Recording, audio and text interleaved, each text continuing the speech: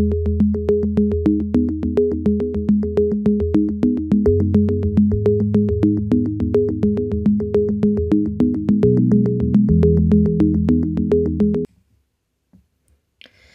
everyone, in this short video I'm going to talk about the new interface of Microsoft Azure Machine Learning Workspace.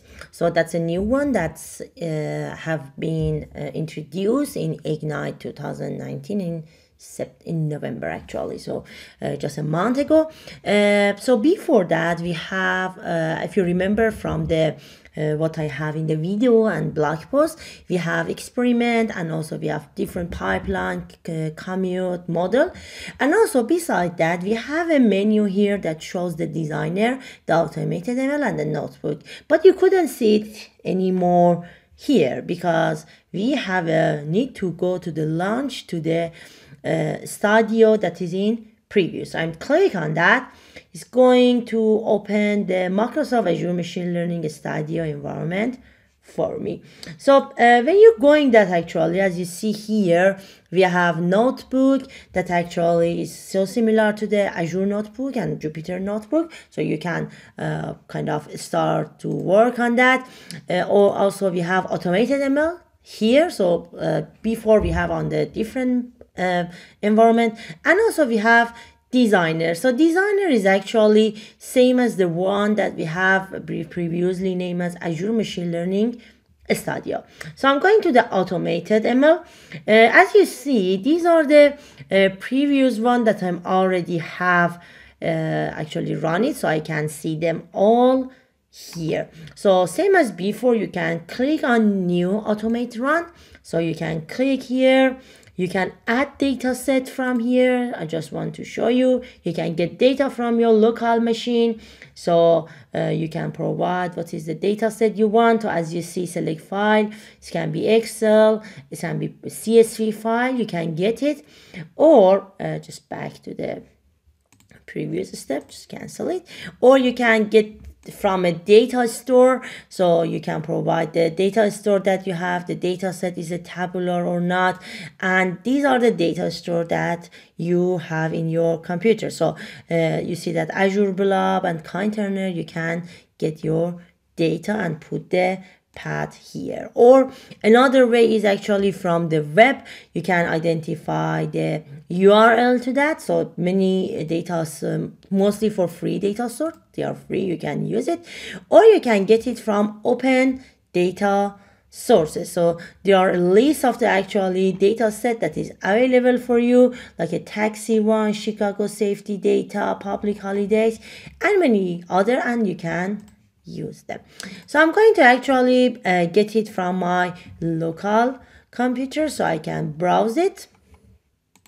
So for example, I upload Titanic one, I already uploaded, and you can actually provide the advanced setting to that. So it's going to upload where and the other information, and it will be available. Because I'm already have a Titanic one, so I use the one that I have, and I'm going to the next step. So in the next step, we actually specify the experiment name. So I call it as AutoML experimental. And you should specify which column you want to predict. So that's a survive column. And also you need to specify the virtual machine you have. So there is a opportunity that you can actually access to the different virtual machine through that.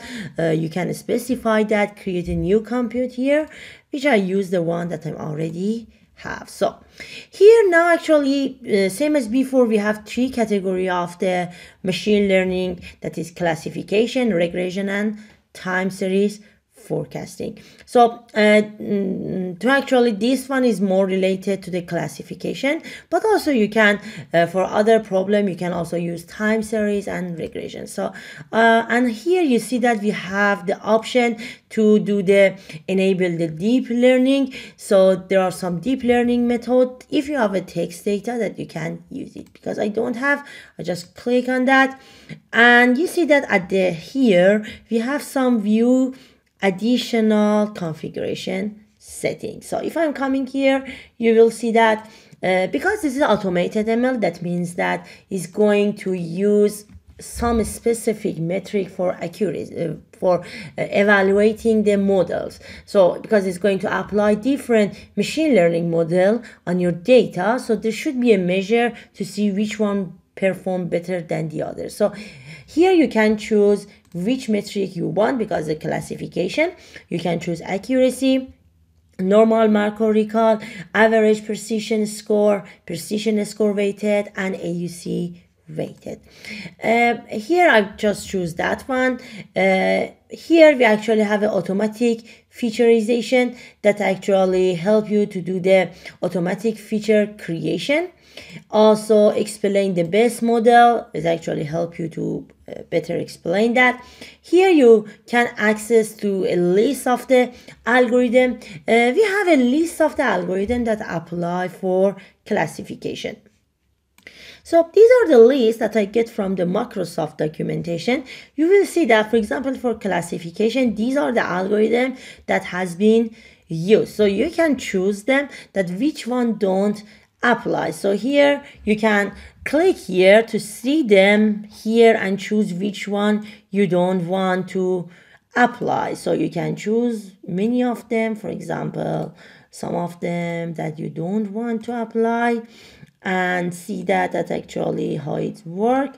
So I just remove many of them. So just 2 of them will be applied. So also you can specify for how many hours it actually should run, because it's going to apply different algorithm. So I said just 1 hour. You can specify the metric or threshold, validation type, and also concurrency 1. So I actually set it up. Also you have a featureization setting, so you're actually able to set the view what is the feature type. So you can specify that one, and you can set what the input should be, and it also provides some example of data. And then later on I will more going through that.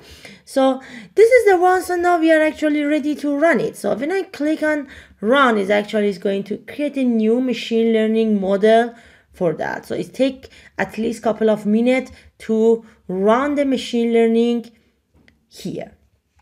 So in the meanwhile, after it's a bit go ahead, you can see the log, the output, and the properties that we have. So you will see all of the detail here. When it's running, actually you can back here and check the other model that we already have. So you can check each of them that has actually the run for them gone. So for example, this is the one that I run about is actually in November 2019, and you can see that how many runs. So it actually goes for 3 runs and 3 main runs, and the one that has more is actually that one. You can see the information about the what's happening, what is the process happened through here. All of the process has been documented here, and you can access to the actually what is happened. You can also look at the output of that and some visualization about the model. So I'm going to show the one that actually has explained the model and more than 10 algorithms apply. So here you can see the list of the models. This is the previous experiment. So you can see the accuracy and everything for the different algorithms. So you see that how many different algorithms with different parameter has been applied that time, and this one with the highest actually accuracy has been choose. So you're able to see that. Also you can see the cross validation about tenfold that has happened here. There is a problem with a missing value that actually apply and has been solved. So all of the activity that has been done through that, you can do that. So and you can deploy it. So actually you can see the view detail of the model. You can see that one. You can see the if there is explanation have been active, or any visualization regarding that, about the precision and the other things, you can also the confusion matrix you can see here, which is actually good. So now actually your model is ready and you can easily deploy it. I will talk about the deployment later on. Just back to the where we are and see that what's our model actually is working now. So let's look at that one. So this is the actually this one. Just click on that. Still it is running, is not completed yet, still running. So this is the one that actually is still still on process and analyzing the data, so it's not getting ready. You see that it is running.